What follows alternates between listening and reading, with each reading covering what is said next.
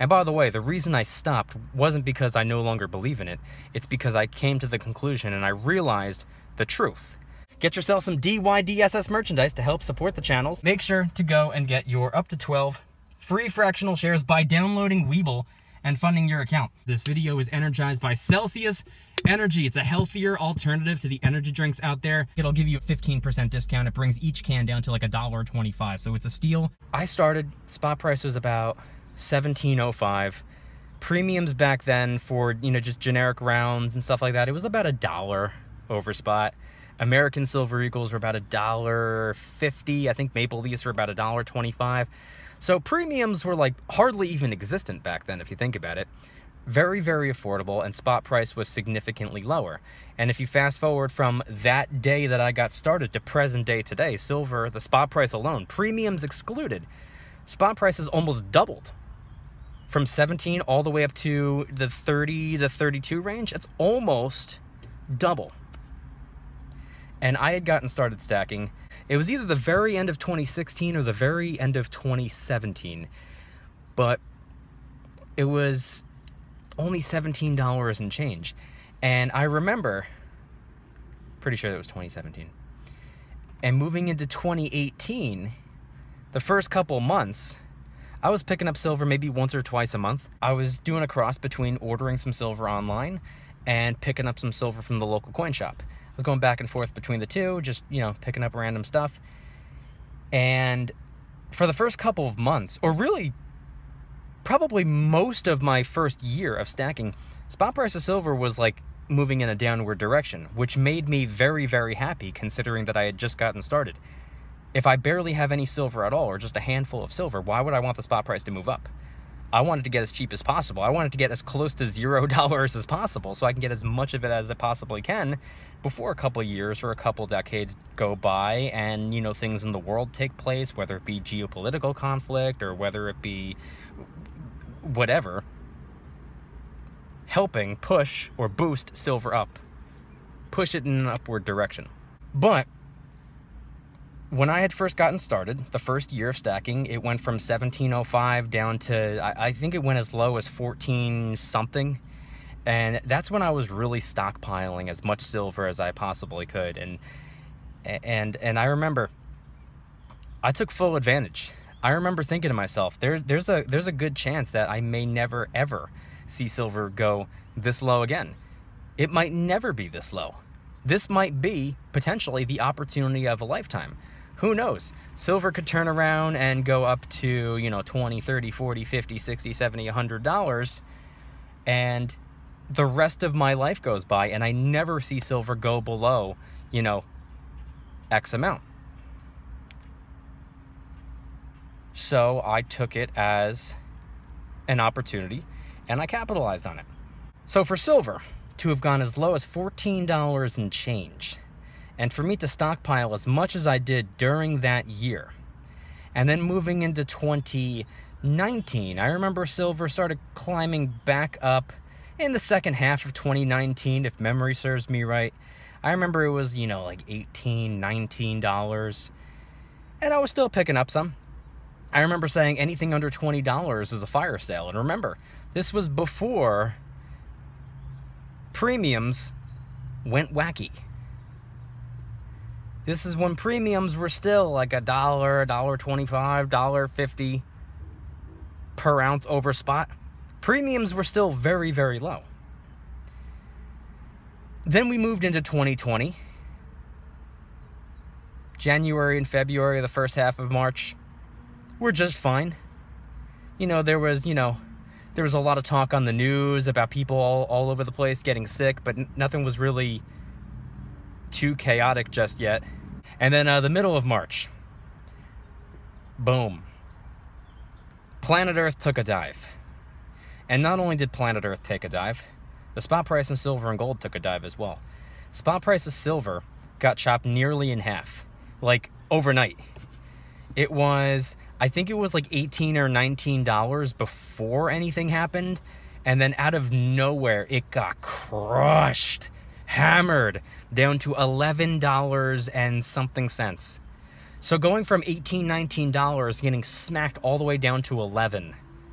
And the issue that people were having with silver and gold was that if you shut down a bunch of small businesses and everything, has to close their doors and lock up, stay at home, blah, blah, blah, blah, blah, blah, blah.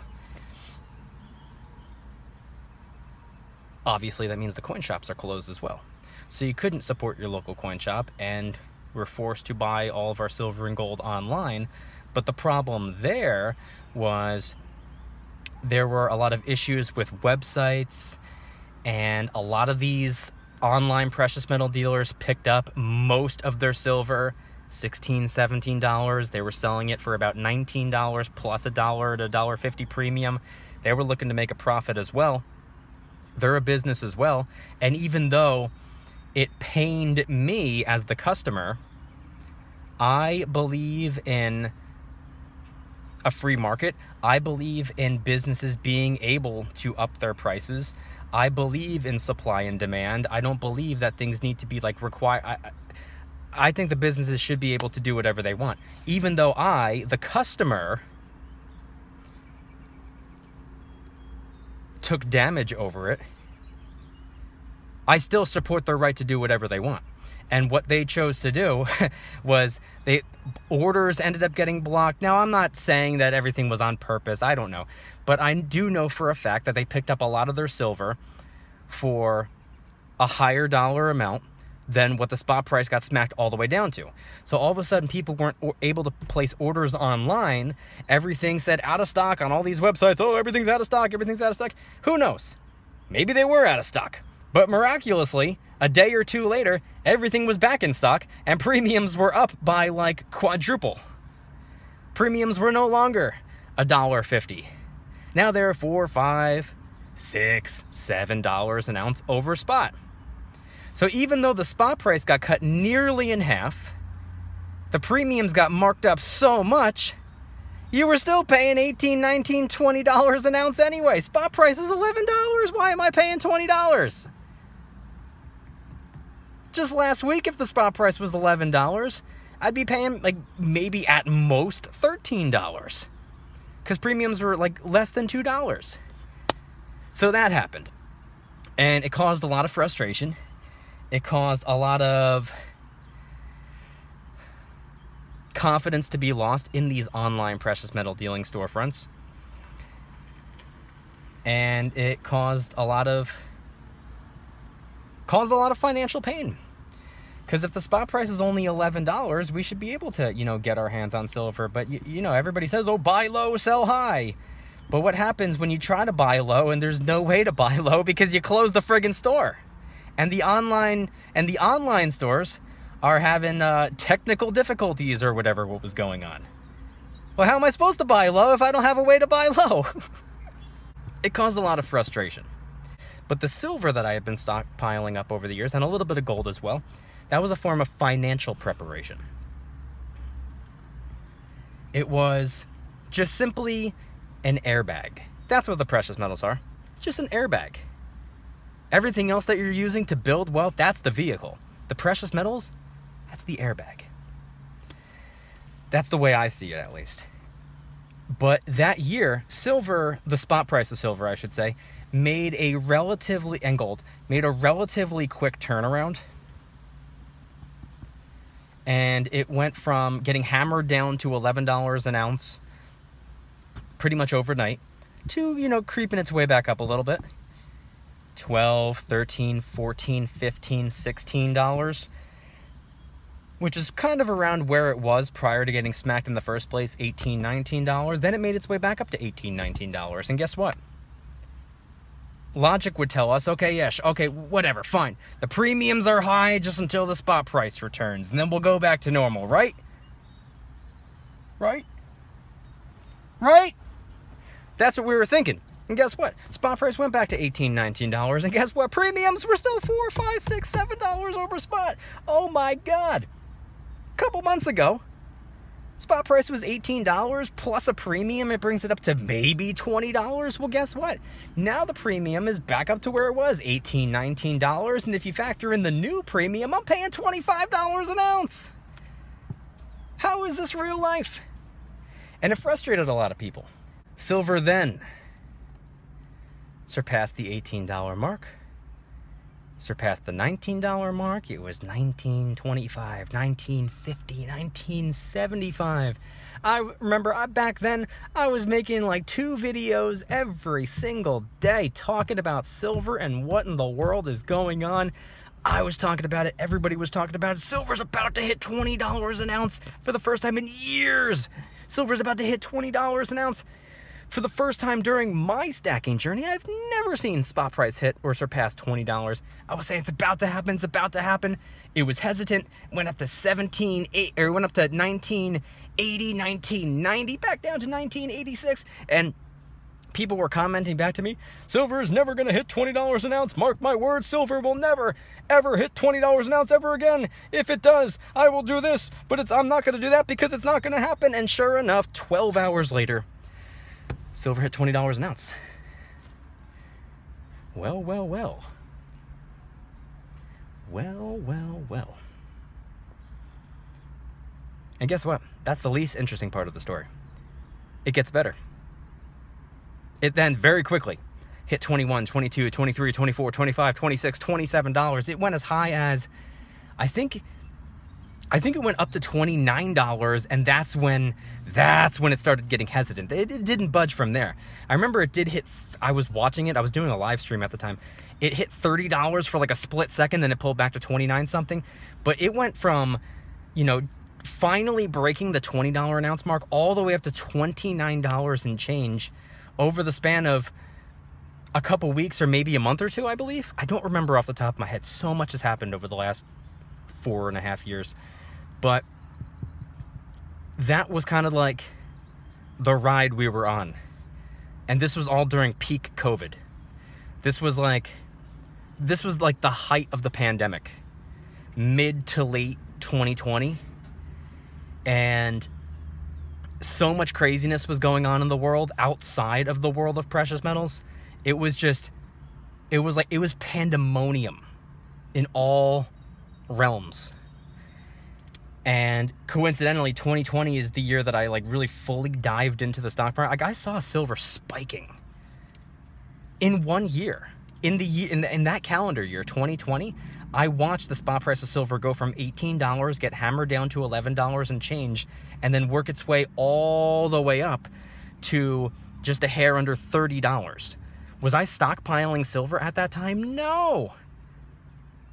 I was hustling my friggin' face off, making 2 videos a day, still working, still doing everything that I could, trying to earn every dollar possible, and I was dumping it all into the stock market, which was like bottomed out.